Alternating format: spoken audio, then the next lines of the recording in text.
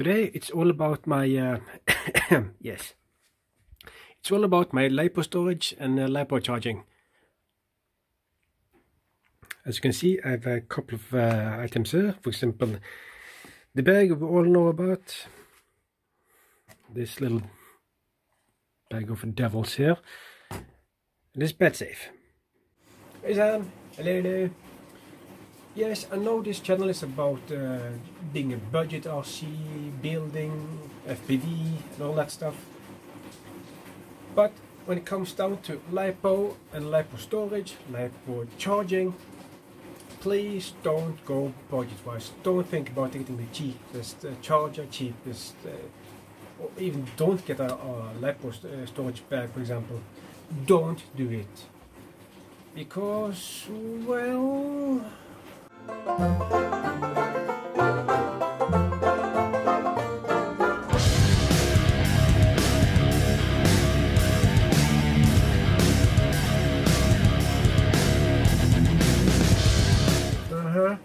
Yes, that can happen. That's why I want to take up this video. I wanted to show you how I charge my batteries now and how I store my batteries now from a beginner point of view. And today we got so many new chargers and ideas for storing Lipos. But for a beginner, I did struggle. But now I have learned, I watched some YouTube videos. You can't always trust these, but okay. And I got in contact with some larger YouTube channels and asked them for tips. Because how am I supposed to learn if I can't ask any persons? So now I will show you how I'm using this system. So when I started again with the RC and got some Lipo batteries, so the first thing I bought was this bag here. Standard size Lipo bag.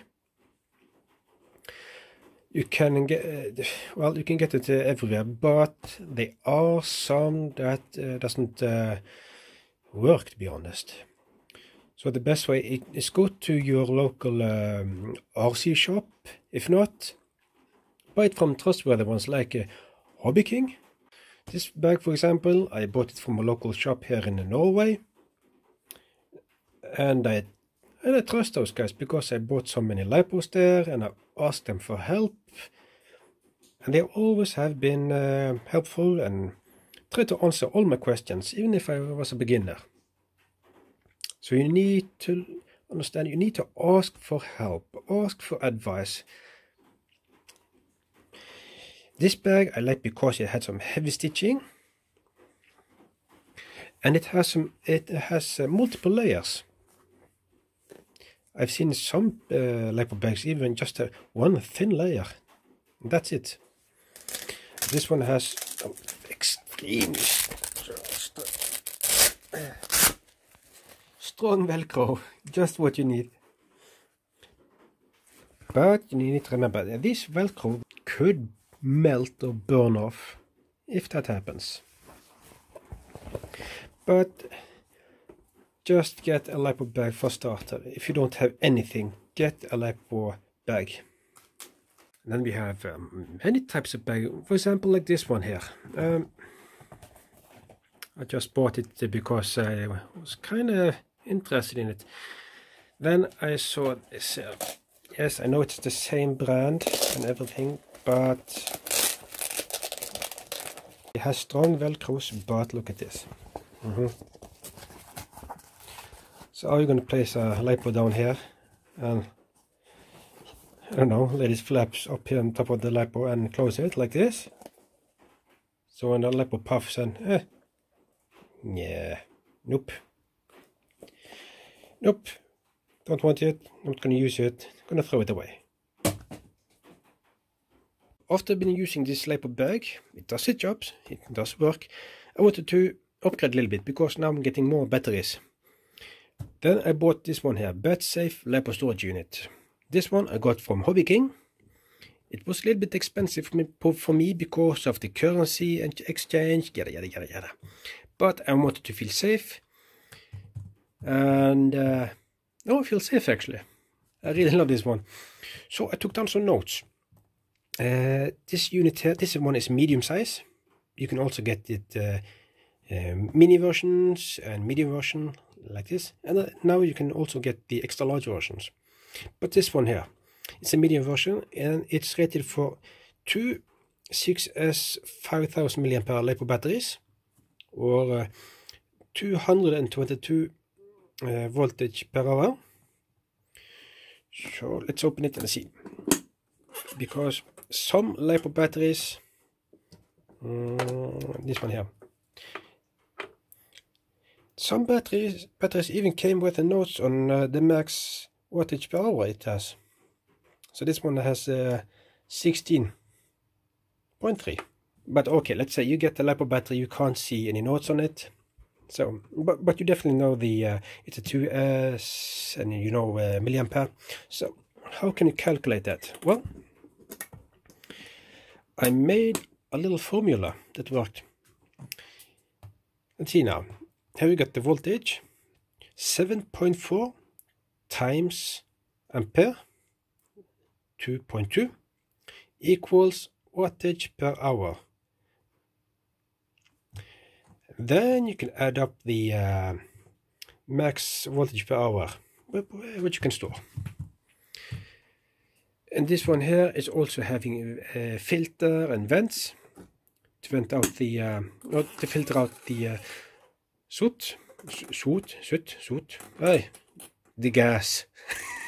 And it's quite thick.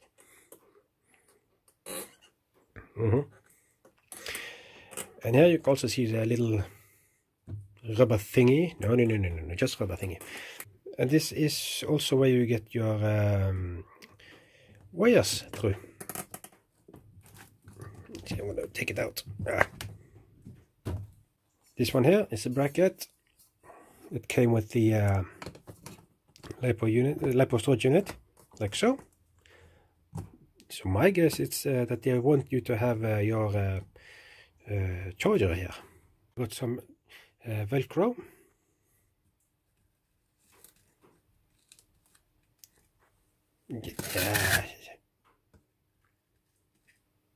Yeah, much better. So here are the wires we're going to use. The XT60. This one has a 14 gauge, but I'm going to replace it with 12 or maybe even 10 gauge. And then we have this one here. It's a JST-XH adapter with a little bit 6S extended cable. Now we're gonna place these rubber sealings. Oh, that was wrong. It's more or less like a sandwich. Now I'm gonna open the case and drag these here. Then you can see in the case here, just pull these out.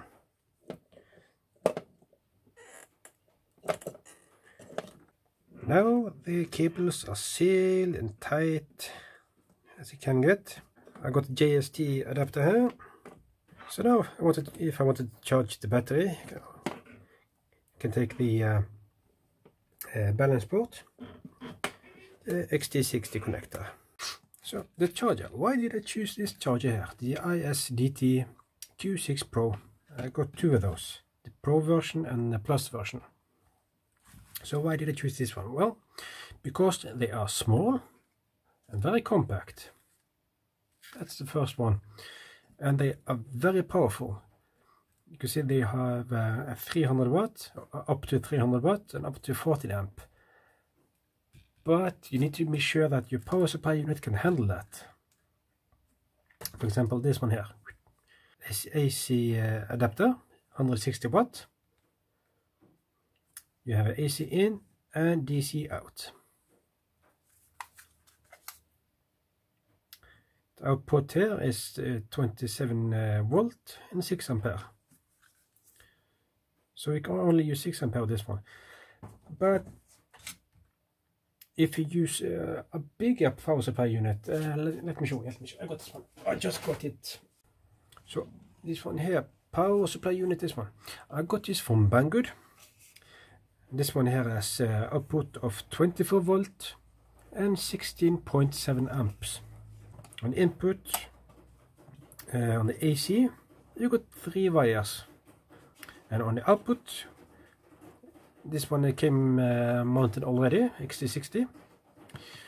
You got 4 connectors, 2 positive and 2 negative. So to power my charger, I have been using this one here, as you saw earlier. But since this one here is going to stay at home, I'm thinking I'm going to make use of this new one here I just showed, the 24 volt. So, and a couple of more things I have, and that is this one here. I just got it, and it's the same company again, ISDT FD-100 Smart Discharger. And as you can see, there aren't any balance port here. Some might have, I don't want it because it doesn't have any balance ports, yada yada yada yada. But if you have one of these, get ISDT. Yeah, I really like ISDT brand, so I got the battery checker. And now I'm going to plug the Lipo battery into the discharger. Now I can press this button here, the current button, to determine which ampere I wanted to have it, and to select how many cells this Lipo is. This is 2 cell, so 2S, and I want to discharge at 4 amps. And now I can monitor each cell. And if you have another advanced battery checker, maybe you could look at temperature, etc, etc. But this is one I have. What's the good thing about this one? When it's done, it will discharge to around 3.8 for each cell. And that's perfect for long-term storage. And when it's done, it will beep an alarm, a very high alarm. So you will definitely know. Don't leave the Lipo charging, discharging alone. Always be near it.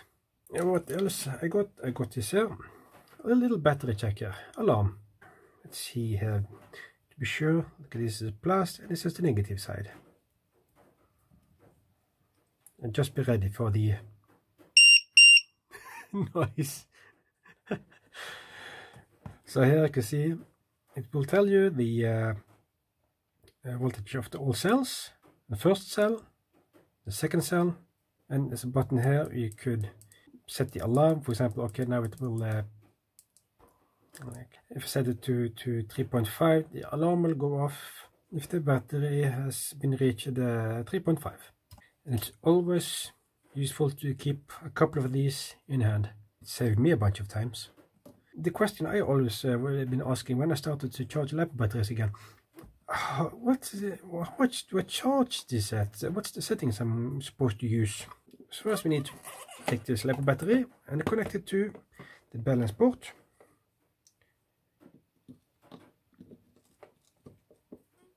Like so. Then the XT60 connector. Now it's connected to the balance port and the power port. Closing case. And for this show, I'm just going to power it up using this Lipo here. The same one as we want to charge it. I'm not going to charge it, but I just want to show it on the screen. Because if I wanted to charge, I wanted to use a AC to DC adapter. But since we're just going to show you,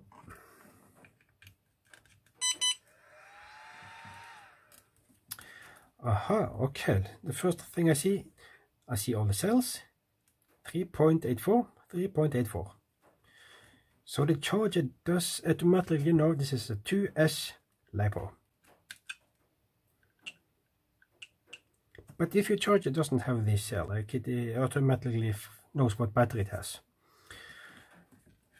We're going to charge a battery like this, identical. Battery type. Yeah, task, you want to charge it, of course.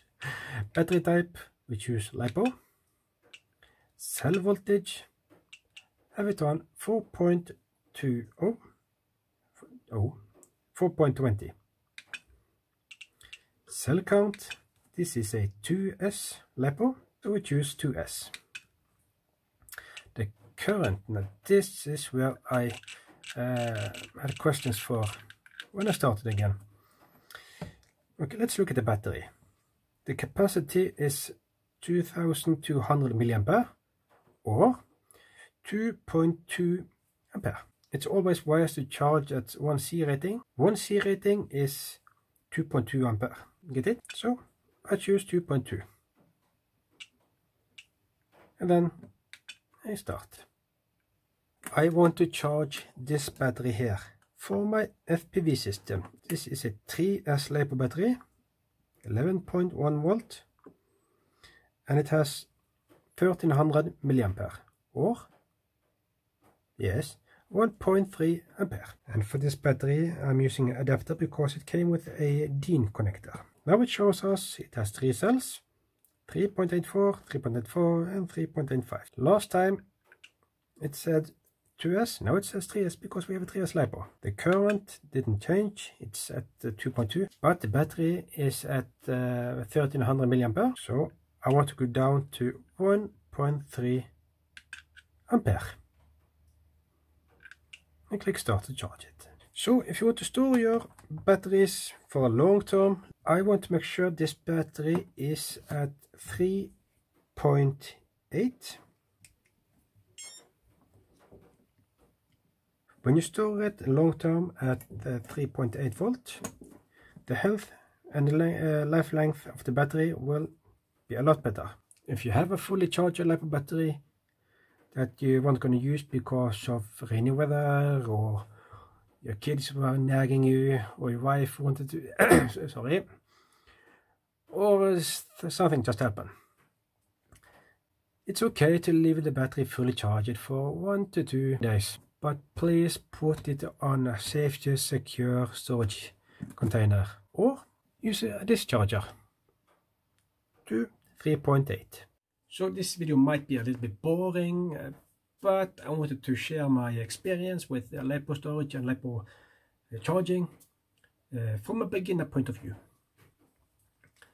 So I hope you learned something today, and if you liked the video, click like and subscribe for more videos later on.